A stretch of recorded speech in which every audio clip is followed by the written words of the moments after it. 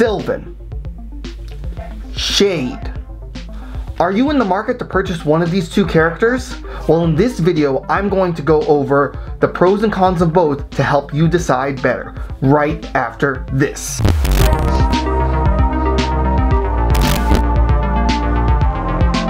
What's up guys, it's your boy Gazda, back at it again with some new Archero content for my Archero series on my non-exclusive Archero channel.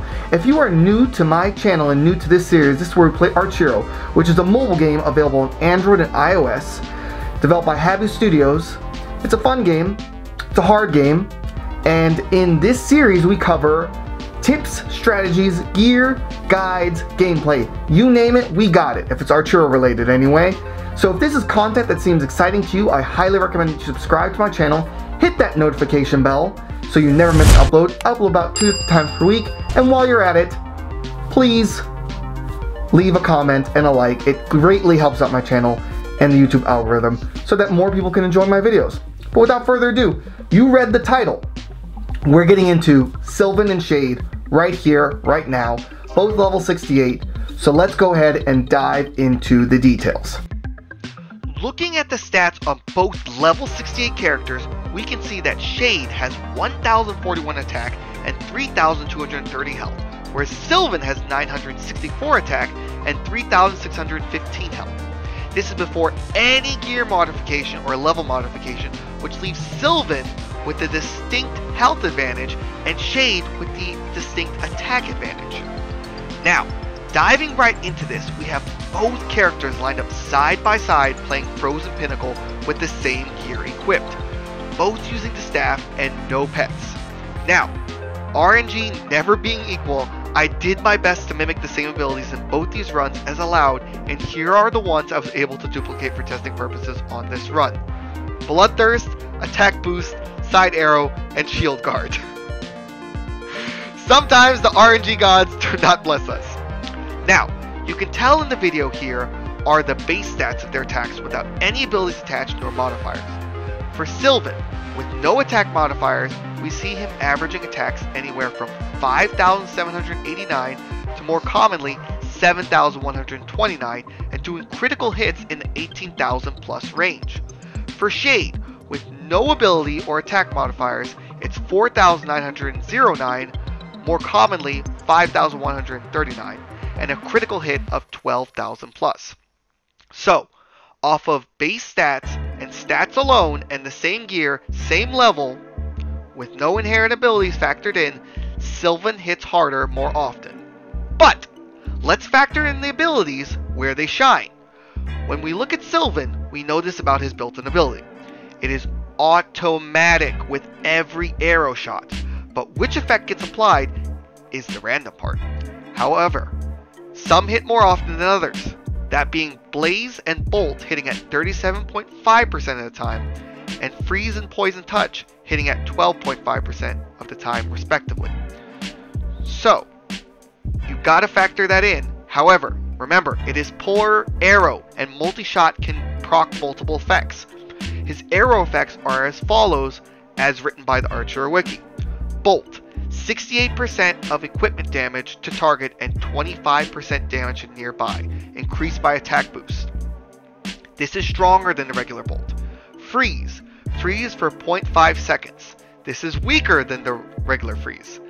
Blaze, 30% per 0.33 seconds up to 6 procs. This is stronger than the regular Blaze. Poison Touch, 80% damage per second. This is a lot stronger than the regular Poison Touch.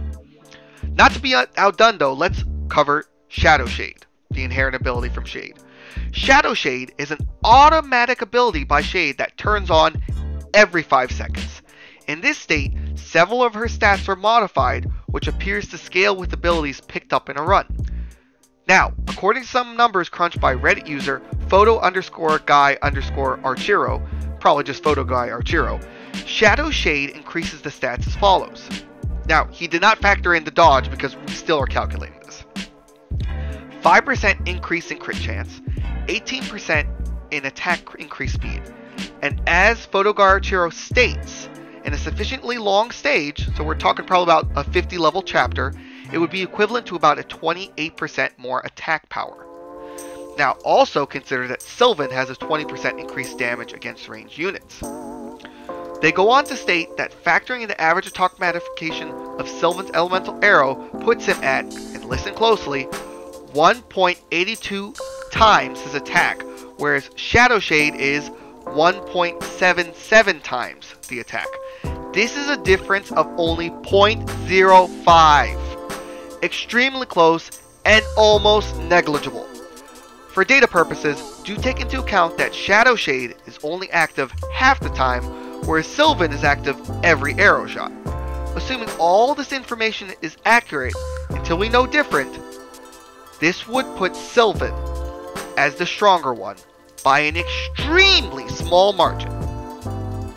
I would like to call it a unique perk that you can consider, which is that Sylvan has all the elemental arrows built in, excluding Holy Touch, Dark Touch, and Onir's Light Arrow. This means you won't be bogged down with these abilities appearing in a run. It could give you room to pick up more worthwhile, higher tiered skills. However, Shade also has a unique perk. Shade has increased dodge, but again, we can't factor that in yet. So we don't know how much additive that is. But she shines in that she is really made for a perfect dodge build, which I am showing on screen here. These items being a dual serpent ring, vested dexterity, and the agile amulet. Now, it's really interesting comparing these two because they are so close. It really is going to come down to preference.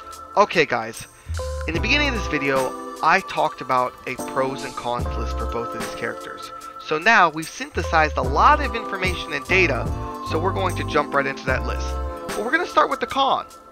There's one major con that both of these characters share. They're both $18.99. Jeez! That's a lot of moolah.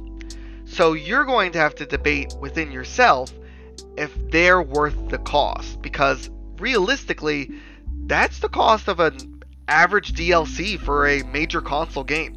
And this is a mobile game. So take that into consideration. Now, because we're running long on time and I want to be good on your guys' time, we're going to only give 2 pros per character. The biggest pros that I see for Sylvan is the fact that he is able to remove 4 abilities out of the ability pool. So that gives you room to get abilities that are SS tier, like multi-shot, front arrow, or diagonal arrow if you're using the Stalker Staff. That is incredible. The second one is that his elemental arrows hit every single time. It's an active ability. What effect procs is the random part. Although statistically it looks like Blaze and Bolt are going to be the most common. Now, moving on to Shade's 2 pros.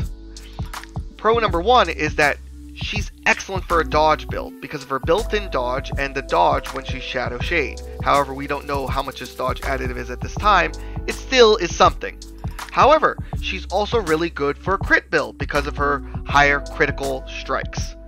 So that's one pro. The other pro is that she has higher attack power than Sylvan. So if you're more of an aggressive player versus a player that takes a lot of damage, Shade might be the character for you.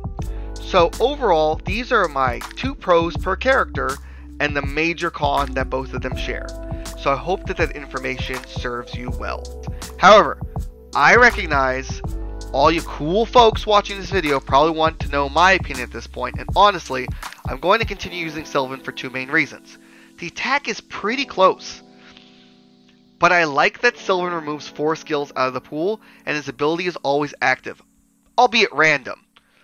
Now, what do you guys think? Let me know in a comment down below, and while you're at it, smash and obliterate that like button and subscribe to my channel while gently caressing that notification bell. It greatly improves my channel by helping with the mighty YouTube algorithm. Ladies and gentlemen, there you have it. There's the stats and figures of both Shade and Sylvan compared back to back.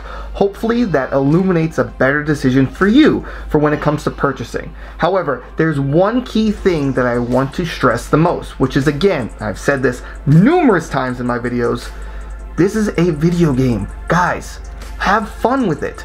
Enjoy it. Pick whatever character, whatever build, whatever weapon you most enjoy. I've seen people beat this game with less than whatever you would expect.